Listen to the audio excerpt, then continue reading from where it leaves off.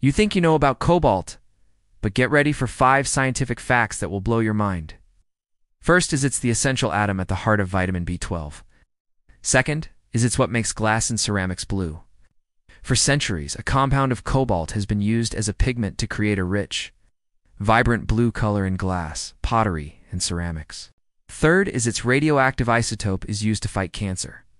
A radioactive isotope, cobalt-60, is a source of gamma rays used in radiation therapy to target and destroy tumors.